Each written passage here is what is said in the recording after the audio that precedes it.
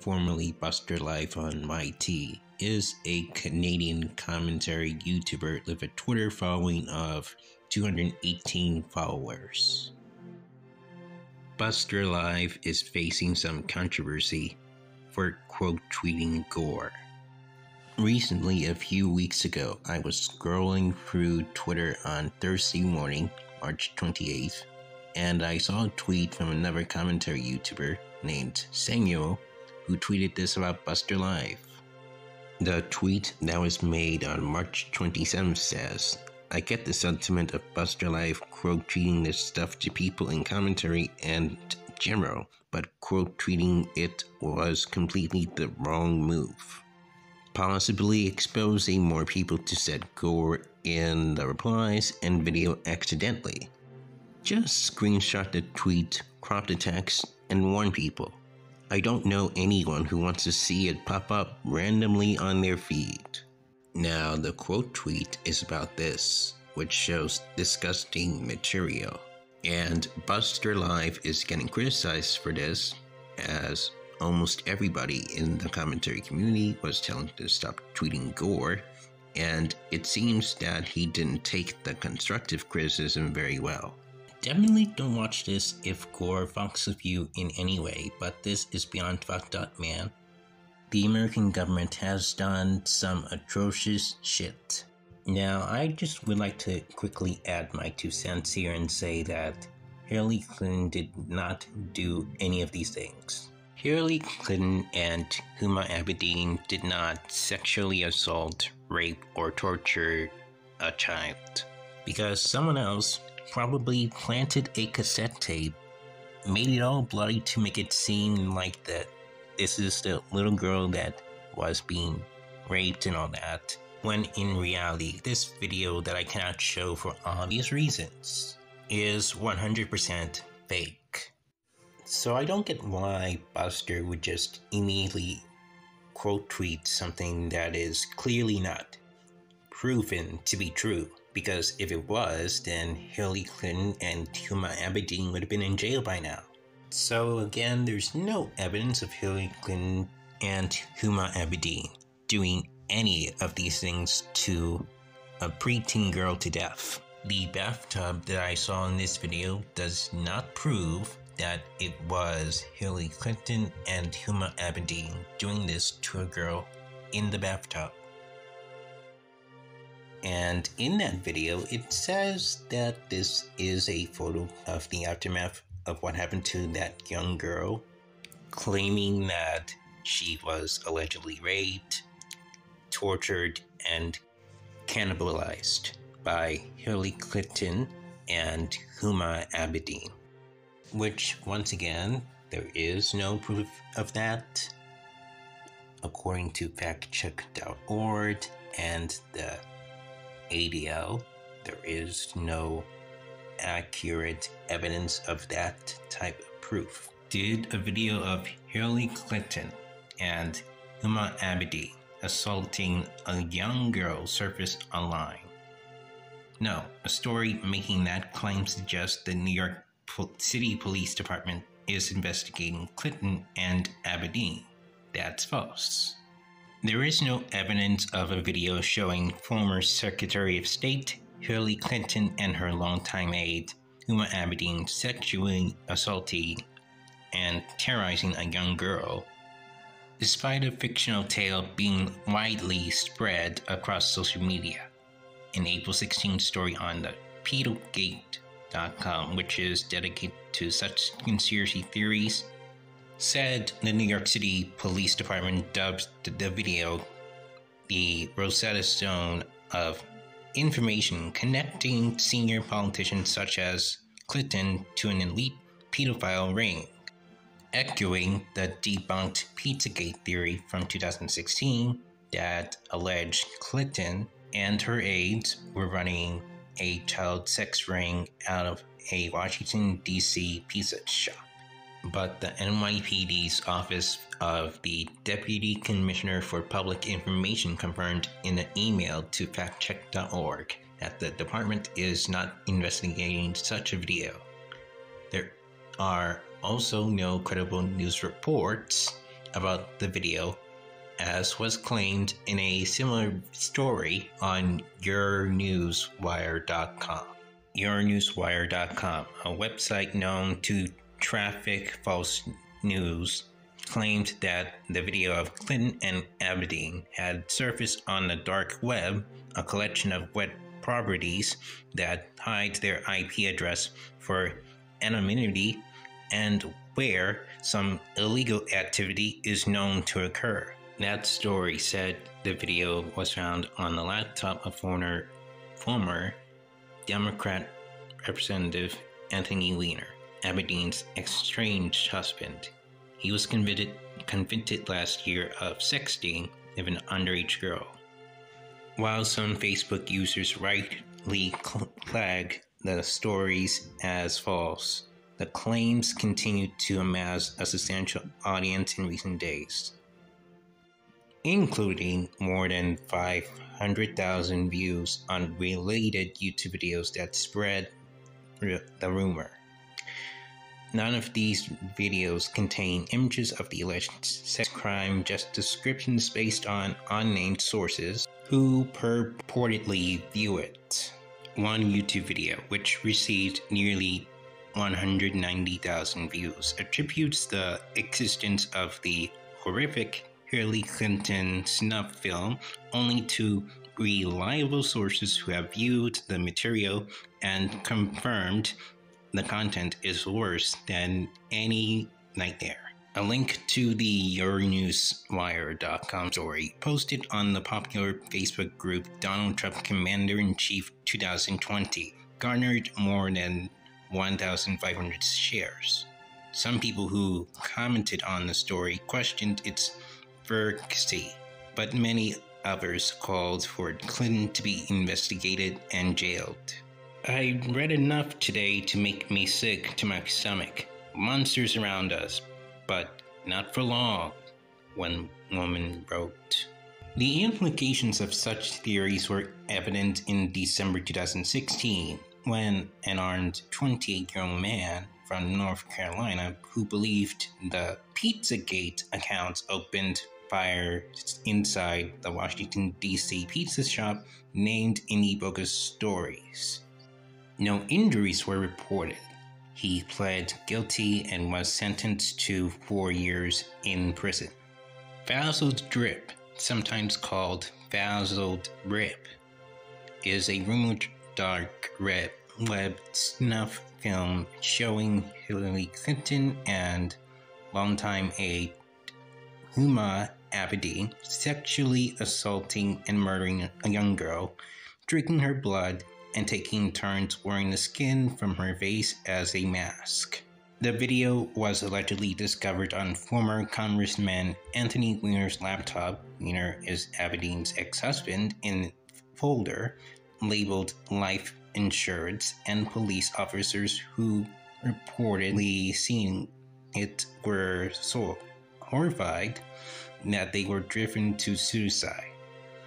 Conspiracy theorists have pointed to the video, which does not actually exist, to support long-standing conspiracy theories that politicians, celebrities, and other elites sexually abuse children and consume their remains. BusterLIVE then tweets a 3-second video to Samuel to call his tweet cringe. Cringe! Bro thought he cooked with this response. It's a 4-second clip. The intent was not to cook. It was to express the sentiment that is expressed in the clip. You retarded, my boy. Listen, it's silly to think that getting criticism for tweeting Gore is cringe. Why, as a 20-year-old, would you quote tweet child Gore, you weird cunt? Look, even if that was a child, but again, I already debunked it, there is no reason to tweet this out to literal people that follow you who have traumas from all of this. You're such a retard, lol. BusterLIVE continues to quote tweet a Gore tweet, which has now been deleted at the time of this recording, saying, This kind of behavior needs to be met with the death penalty. Remove them from the gene pool. Stop reposting this shit. I just woke up. Then unfollow me, you snowflake. Jesus, bro. Y'all are straight weirdos. Literally just keep scrolling if you don't like what I tweet, you freaks. Okay, when someone is telling you that they don't want to see gore of any kind, that doesn't make them a little snowflake just because they follow you on Twitter. It's common decency. And it doesn't make them a snowflake for not wanting to scroll to see it on their timeline. I'm sorry, Buster. This is twice today. And from Sleepy's tweet, it shows a screenshot of BusterLIVEonYT getting muted because he doesn't want to see Gore tweets from his timeline. And rightfully so, because the way that BusterLIVE tweets it sometimes is pretty brutal to, be brave enough to see things like this. I don't give a fuck. You do you, and I'll do me. Me when I get disliked for quote tweeting childcore. Literally just do you and I'll do me. That's it. Doing you is quote tweeting Gore? Weird. Look, it's not okay to disregard what some of the well-minded commentary YouTubers are asking for. What a great way to respond to criticism about quote tweeting Gore, Buster as finest. People didn't want to see it on their feed in any capacity, and it didn't expect you to quote tweet it, let alone double down, be naive, and then quote tweet different violent videos. Apparently it makes me and others two-faced for expressing this as we were friendly previous. What Samuel means is that he and BusterLIVE were chatting on a podcast known as Trash Talk, and it was probably the first time I've watched a portion of the podcast on a live stream because they were just wrapping up here. And I did not know this was happening because I never always checked my notifications. I waited for the live stream to end on BusterLIVE's YouTube channel because I didn't subscribe to Trash Talk last year until recently in February. At the time of this recording, I found that Trash Talk had to unlist or private their video due to BusterLIVE blocking Samuel for criticizing Buster's really controversial choice. I scrolled on the Trash Talk YouTube channel and I saw that it was not public anymore. Okay, so then JCountry tweeted a reply showing after he made a tweet criticizing BusterLIVE. BusterLIVE then blocked him. Medmouth strikes again. Medmouth is crazy. Being honest, I agree. Seeing Gore videos shouldn't be a daily for anyone. Not saying shock media shouldn't exist. Obviously, it has served good purpose. Now it does just feel like glorifying death rather than being informative. Exactly, and I feel that if you're gonna post something or retweet or quote tweet something horrible for other people to watch, at least be more informative to your peers on what's going on rather than praising death. There's no need to quote tweet this if you're not being informative on what that is, and you shouldn't just firmly believe a random Twitter user who's nobody that tweeted out Gore from 6 years ago. Can we blackball these people? Sorry you're too much of a snowflake to watch kids get stabbed. Sounds like a well-adjusted guy. You can't handle watching children die? You're such a snowflake. This retard, apparently.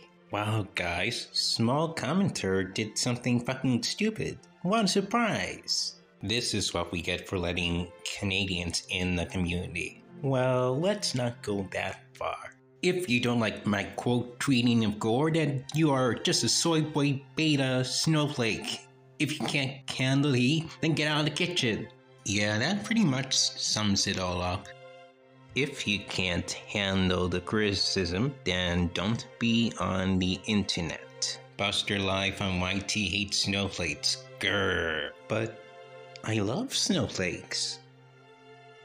What does he have against the beauty of nature that falls from clouds? On another note, we as a society need to do better when it comes to the meaning of the word snowflake and not just replace the meaning of the snowflake as an insult. At BusterLIVEonYT, you are a loser. Of course, people wouldn't like it if you tweet fucking Gore. There are not snowflakes for that, LMAO. Found this because of Ace Howard, by the way. The quote tweet that BusterLIVE made under a tweet that is now deleted is by a piece of shit named Andy Ngo. Caption says, a graphic bystander video captured a masked black male stabbing a person repeatedly on a moving train in London. The train was traveling between Shortlands and Beckenham Station towards Victoria Station. A nearby school was placed on lockdown. I'm starting to see why the commentary community is upset at BusterLIVE on YouTube for doing this. They didn't have to look, to be fair. They could have read the title and been like, hey, I don't want to click on that. Okay, yeah, that's true, but we're talking about a Twitter timeline, not an article from a website. When you click on a Twitter timeline, you see all the tweets that you're notified from, and you scroll down to like each tweet that you see and retweet as well, because the quote tweet or the retweet has already been done by someone that you follow on Twitter. And if they see a tweet about Gore, then obviously they are going to see it. Okay, so here's my Twitter timeline here. I click on this, and I check the tweets from accounts I follow on Twitter. Then I take my time to enjoy the moment, to like a tweet, whether it's from Boston Celtics, I see a local news sports media account retweeting their journalist's tweet. I scroll down and I happen to like the tweet of them practicing for game time. Then I see a tweet from CBS News and I liked it.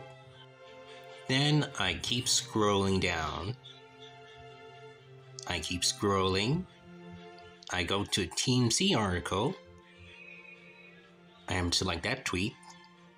Then another tweet from CBS News. I happen to like that tweet. I scroll down from Now This Impact, like that tweet. Then I scroll down to NBC News. Then I like that tweet. Scroll down again. There's TMZ. I keep liking that tweet and keep scrolling down. I scroll down to the recount and I like that tweet.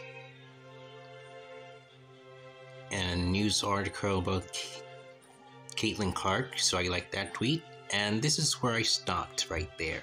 Because if I do not like a fish being hooked by a parasite, then I simply do not like that tweet. But it is on my timeline, which is why I cannot unsee it. So not clicking on a timeline doesn't help because you're going to be followed by accounts that are going to post this anyway. Do you understand where I'm coming from on this? When people see your tweets on their timeline, they are not just gonna immediately click off of your tweet because they're not on your tweet yet. They're on their timeline, already seeing your tweet. That's the difference between from that versus literally clicking on the tweet itself. And then I found BusterLIVE's tweet from Sleepy, who says, LMAO, bro, what is this? Y'all annoyed for me quote tweeting Gore content with a trigger warning literally last week just to quote tweet a motherfucker doing heroin is kind of crazy. The heroin doesn't have any blood coming out. Big difference. And I don't have any problem with anyone giving a trigger warning. Nobody in the commentary community has a problem with you giving a trigger warning. The issue that they had is that you quote tweeted Gore on your account. They can still see it, Buster. People turned on their notifications for a reason. Now, if you're gonna say to people that follow you, don't watch this, they are still technically going to watch it because you tweeted this video on their timeline. Thus, it makes you look like a hypocrite when you tell them not to watch it when they have no other choice.